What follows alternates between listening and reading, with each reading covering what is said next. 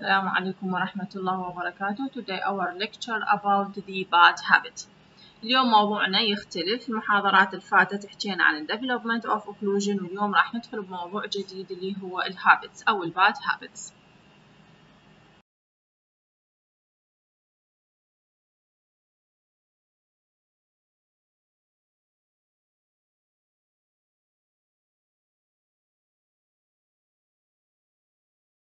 We need to know what you mean by habit and what is the bad habit. Habit can be defined as fixed or constant practice established by frequent repetition. That means any action or practice that characterized by frequent repetition can be defined by habit. Bad habits. There are many types of bad habits, but the common types that are more related to our practice include sucking habits, such as thumb sucking, finger sucking, and also lip sucking, tongue thrusting, mouth breathing, and nail biting.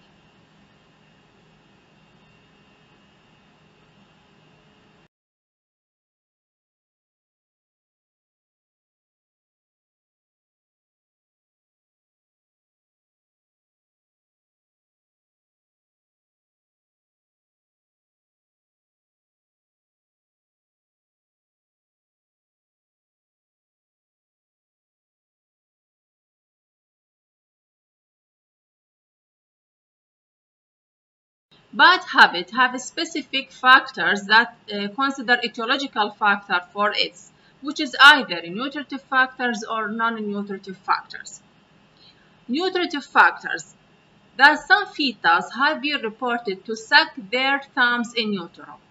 As you can see in front of this picture for fetus, ultrasound picture for fetus in utero, he put his thumb in his mouth. لذلك أول ما ينولد هو راح تكون عنده هذه الباد habit فيعتبر nutritive factor. The vast majority of infants continue with this bad habit during the period of 6 months to 2 years or later, sometimes to 4 years.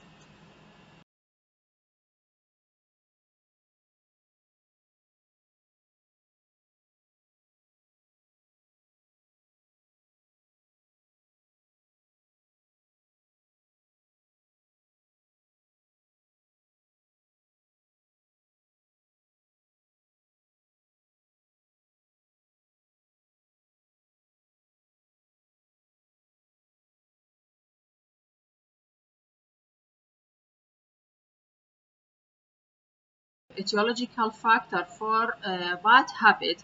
Sometimes the sucking behavior, either thumb sucking, finger sucking, or whatever, are considered normal in infants and young children and usually are associated with their need to satisfy the air for contact and security. But sometimes, if these non-nutritive factors or these bad habits continue for longer period, this will be associated with some problem. We will talk about it later. There is a specific problem associated with each type of bad habit. So, if these bad habits continue for more than 4 years, a professional evaluated will be recommended.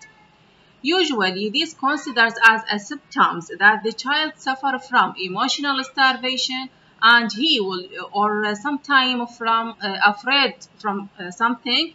So he will use the thumb or finger sucking for comfort and compensation or to get some sense of security. So if this bad habit continue for more than 4 years, a professional evaluation will be necessary.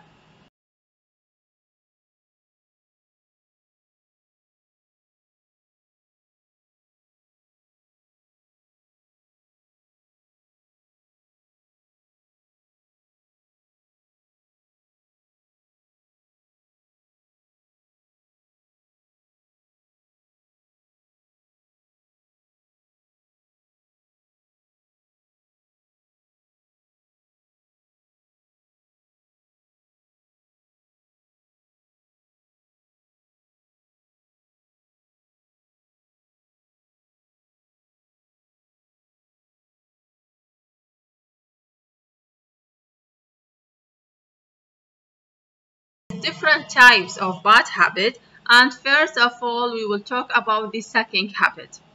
Sucking habit include either digit sucking or thumb sucking or also lip sucking. Digit sucking habit continue till the sixth age, that's mean with the eruption of the primary teeth. So it can change the growth pattern of the jaw and cause significant misalignment of the teeth.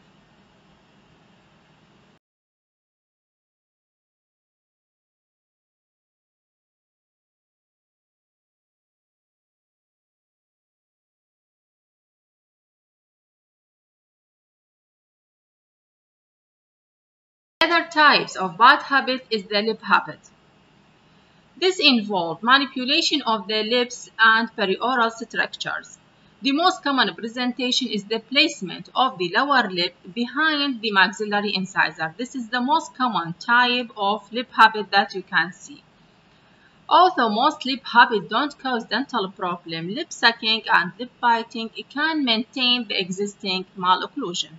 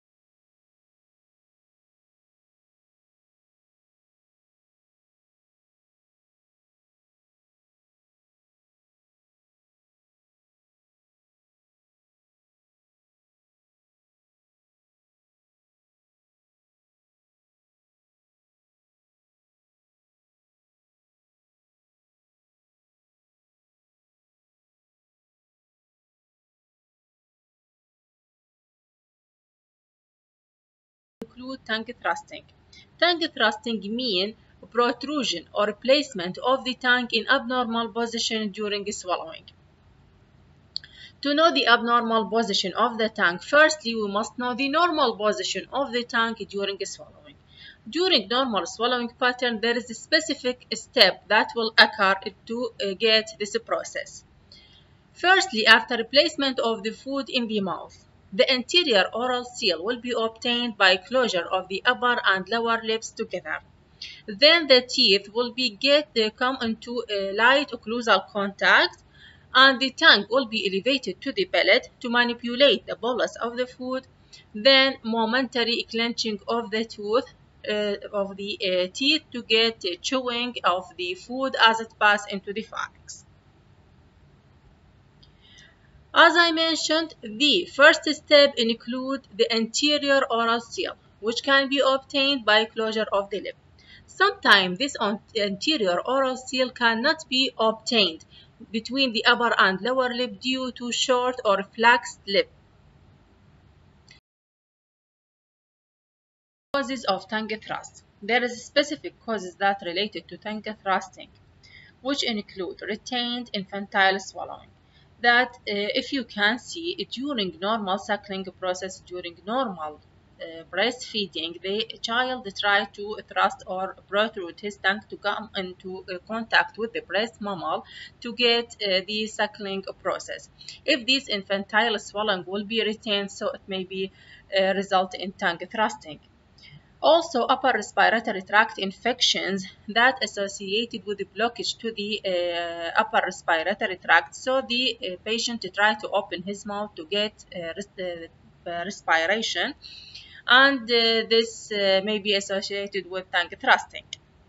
Some feeding practice and also other oral habits may be cause for tongue thrusting, or maybe due to neurological disturbance, hereditary factors, or due to large tongue size that cannot be accommodated by the jaw and the teeth, so it will be protruded anteriorly or sometimes laterally.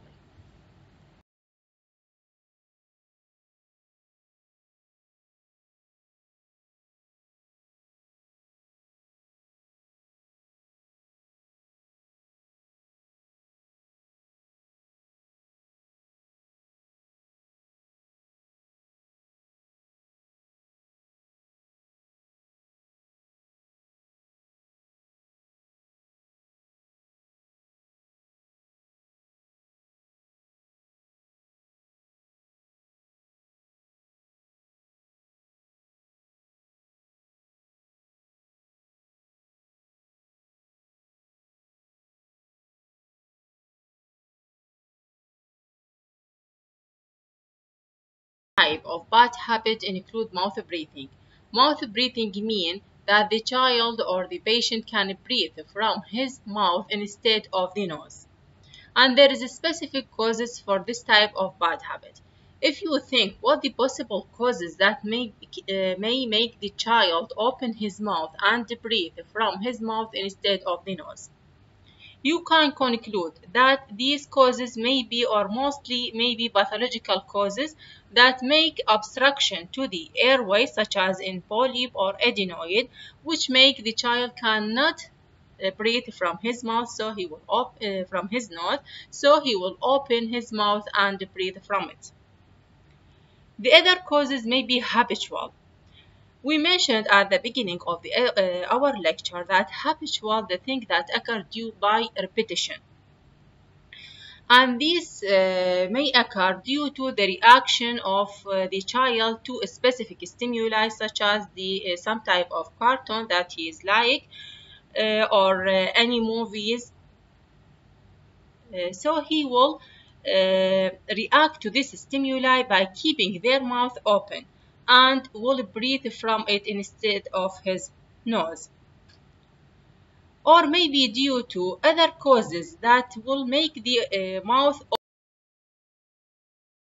include nail biting. Nail biting, from its name, no need for definition. It's just by biting on the nail. But there is a specific predisposing or contributing factor that may be related to nail biting. And the major cause may be tension and conflicts either in home or in school. So psychological and social effects are powerful contributory factor for this habit. The other types of bad habit احنا قلنا عنهم انه اغلبهم يبدون بعمر تقريبا بالبداية، وقسم من عندهم ينتهي بعمر 2 إلى 3 سنوات. While nail biting is a habit rarely seen before 3 to 6 years of age. And the number of people who have nail biting will report it to increase until adolescence. So when the age increases, the number of people with this type of bad habit also will be increased as a percent. And regarding the complications or problems that associated with nail biting, there is no evidence that nail biting causes malocclusion or dental changes. The most common signs of nail biting, as you can see in front of you, by shape of fingers and also some attrition of the teeth.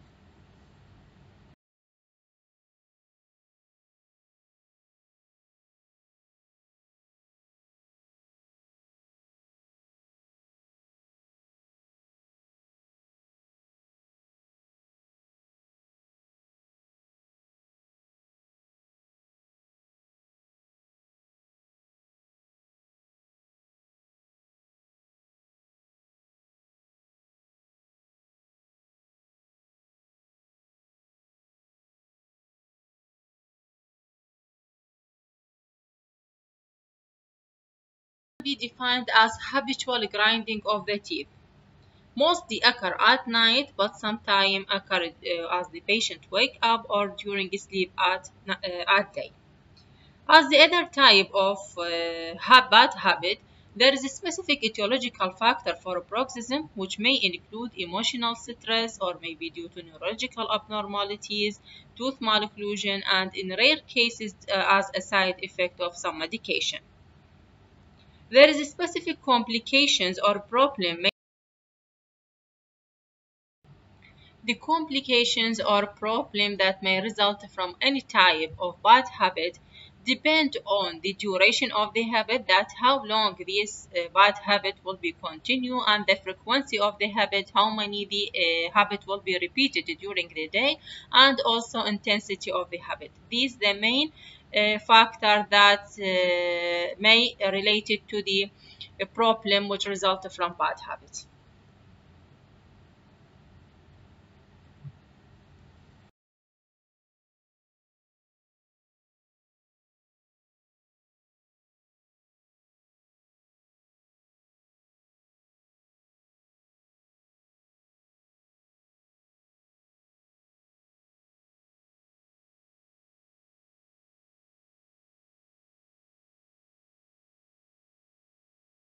To get correct diagnosis of the habit, a combination of extra and intraoral examination for each type of the habit will be required.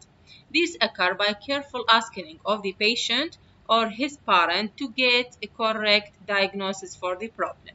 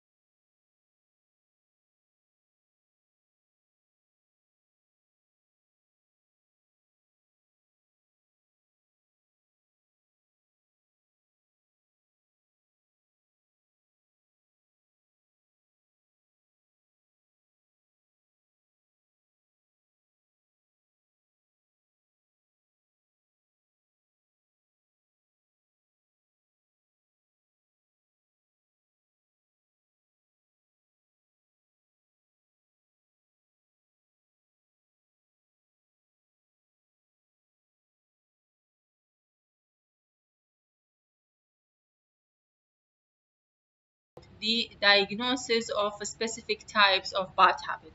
Firstly, the thumb finger sucking. We have extraoral and intraoral examination to get correct diagnosis of this habit. For extraoral examination, firstly we examine the thumb or digit that can be placed in the mouth, and you can see that it's very clean compared to the other, and have dishpan appearance, short fingernail, because when he plays in his mouth this will be prevent normal development of the fingernail, so it will be short and clean, and may be associated with viral or fungal infection because he plays in damp and wet oral environment, so viral or fungal infection can develop. Also on the finger, you can see on the side of the skin, not on the nail, on the side of the skin, you can see patch of hardened skin on the back of the thumb. This due to the pressure from the lower incisor. Also extraorally, you can examine the upper lip. It will be short and hypotonic because it will be stretched. Regarding the jaw, maxillary protruded and mandibular protruded, and also nasal floor will be narrow.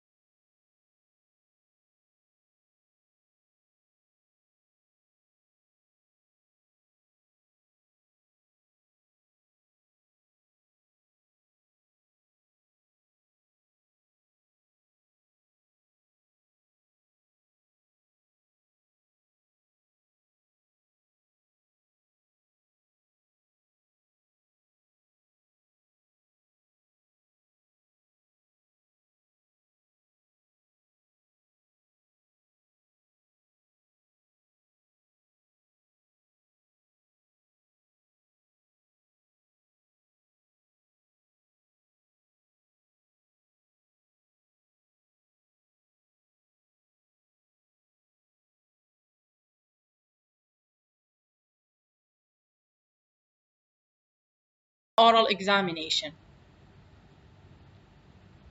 The following point can be checked. Firstly, you can see increasement in the overjet. This occurred due to protrusion of the maxillary anterior dentoalveolar segment and retrusion of the mandibular anterior dentoalveolar segment. So, protrusion of the upper, retrusion of the lower, this will be increase the overjet due to placement of the tongue between, the finger between upper and lower teeth. Also, localized anterior open bite or incomplete overbite can be seen. This occurs due to placement of the thumb or finger between the upper and lower teeth will prevent the normal development of these teeth or in the labial segment, which can result in anterior open bite. Also, unilateral posterior crossbite can be seen. This type of crossbite can occur due to multi-causes. Firstly, from the action of the buccal musculature. During the placement of the thumb or finger in the mouth, there is some stretching of the buccal musculature, and this will push the teeth or the buccal segment to inside. So this will result in constriction of the maxilla and posterior buccal crossbite. Also, due to reduced intraoral pressure due to placement of the finger, and during the placement of the finger, the intraoral pressure will be reduced because the tongue will be moved down. So the intraoral pressure of the tongue will be prevented, and the extraoral pressure from the lips and oral musculature will be increased. So less intraoral pressure and more extraoral pressure will result in constriction of the maxilla, and posterior crossbite can be developed.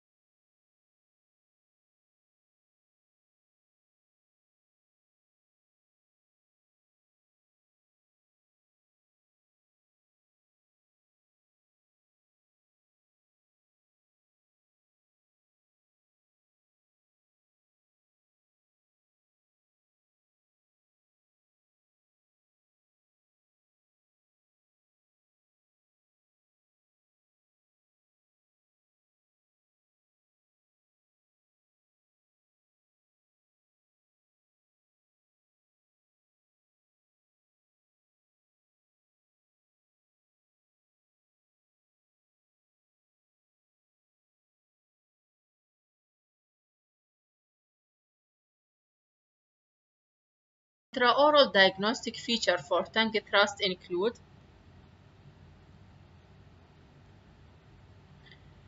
protruded upper and maybe lower anterior segment due to the positioning of the tongue between upper and lower teeth that push it more anteriorly. So this will result in protrusion of the upper and lower teeth, and due to its placement between the upper and lower teeth, this prevents the normal development of the anterior labial segment, which result in anterior open bite.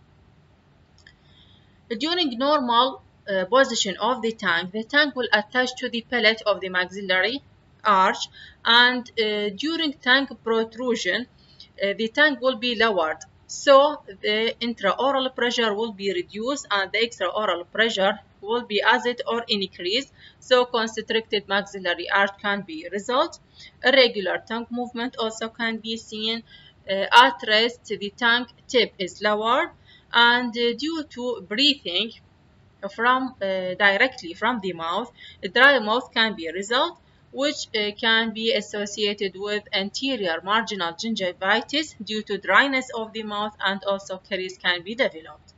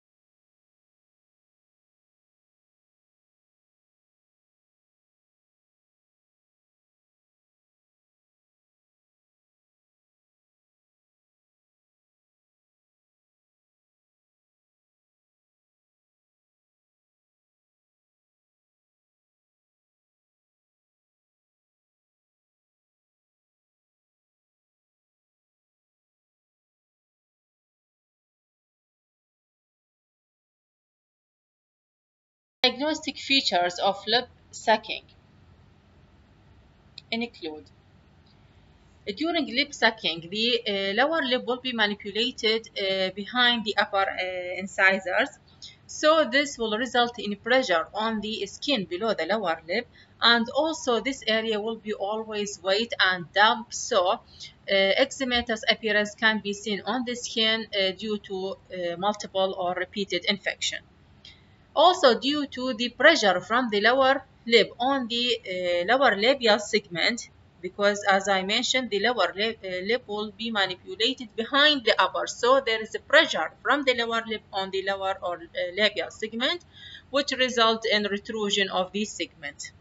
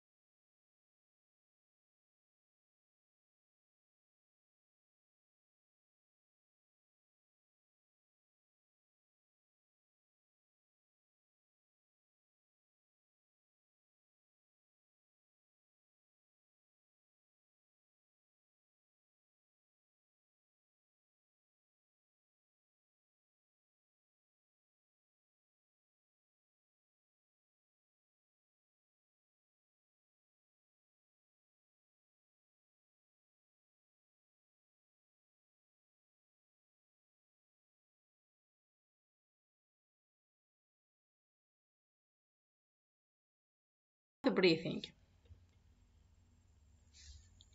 Because the patient breathes from his mouth, so the paranasal area or the respiratory apparatus will not be used.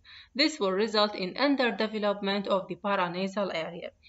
And according to the growth theories, the part of the body that not which not be used will be under development. Also, small nostrils and constricted maxilla can be seen. We talk about constricted maxilla in other area, and we mentioned that this occurs due to low position of the tongue, and also some characteristic of nasal pronunciation can be considered as characteristic feature for mouth breathing subject. This will result in an increase in the lower facial height, which giving a characteristic of long face or what is called adenoid face, because as we mentioned, this occurs due to underdevelopment in the paranasal area. So it will result in increase in lower facial height. Due to mouth breathing, a dry and fissured lip can be seen, and also this lip will be incompetent. Habitual mouth opening result in overdevelopment of the buccal segment, which result in supra-eruption of the posterior teeth, and finally this will result in anterior open bite.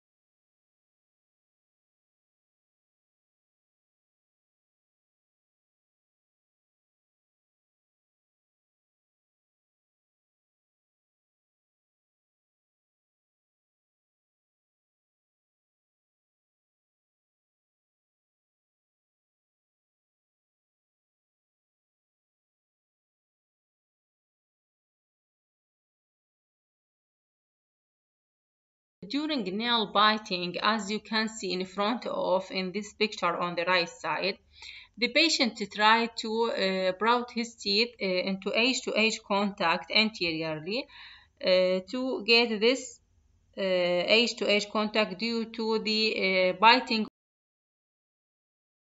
fire habit, similar to the thumb habit. It's be characterized by anterior open bite, maxillary constriction with posterior cross bite, and also labial movement of maxillary incisor not as pronounced.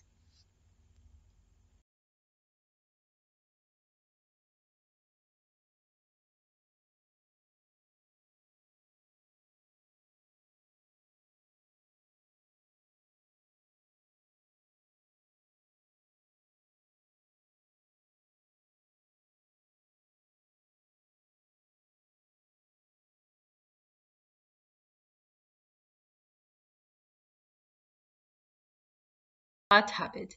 The main aim for management or treatment of bad habit is to cease this habit by age of 5 to 6 years. Many children will stop this bad habit gradually without any aid, especially due to the increasement of the outhouse activities or school age, so the child will shy from this bad habit and he will stop this without any help or without any aid. A small number of children can persist in their teenage with this habit.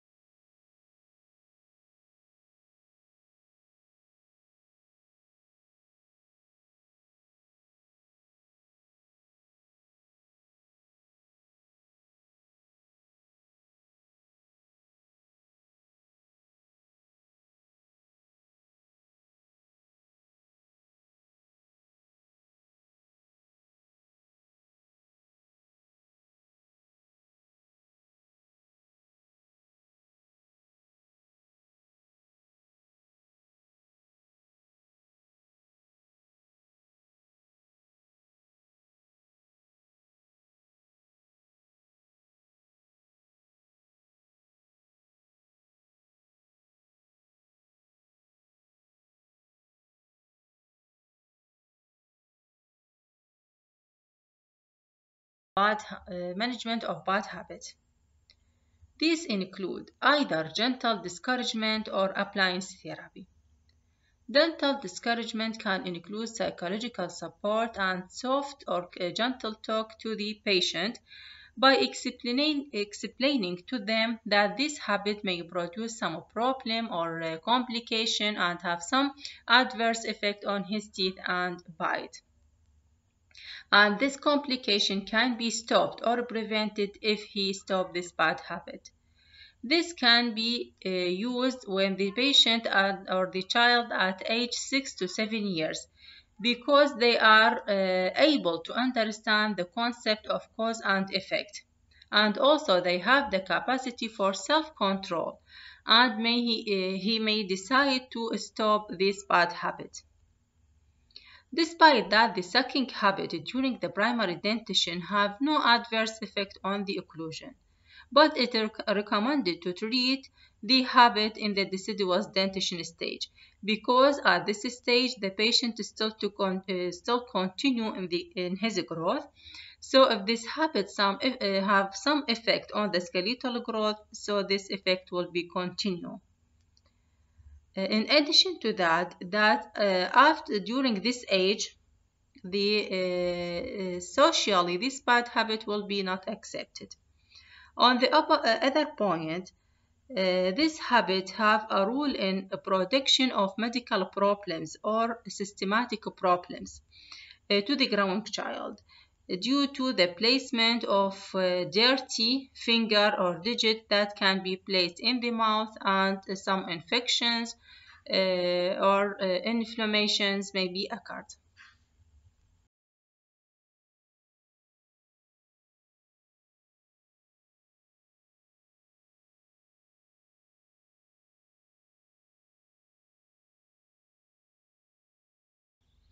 The other type of management include the appliance therapy. These appliances called habit breaker because it will break the habit. Firstly, we mentioned that the child can be discouraged gently, and if he not respond, the appliance treatment can be used to terminate the habit. These appliances that can be used to break the habit is lip pamper. This can be used to stop lip sucking or lip biting habit. And this will, due to the presence of labial acrylic pad, this will prevent the backward pressure of the lower lip on the lower labial segment. This type either may be fixed or removable.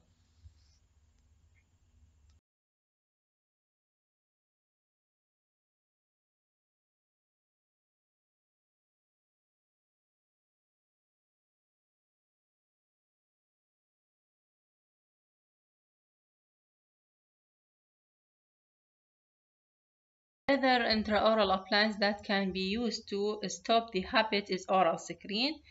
And this picture of the oral screen in front of you, as you can see that this appliance will close the opening of the mouth, so it's with some holes for breathing. And as you can see that this type of appliance can be used to stop most or many type of bad habits such as lip sucking or biting, thumb, finger sucking, nail biting, and habitual mouth breathing.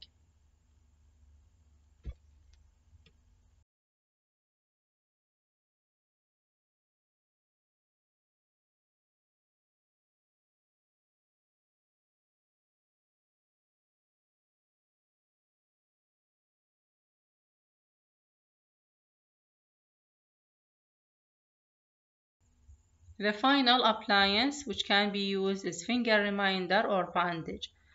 From its name, it's finger reminder, so it can be used just for remembering يعني فقط للتذكير تذكير الpatient. So it can be used as reminder to stop nail biting and thumb sucking habits.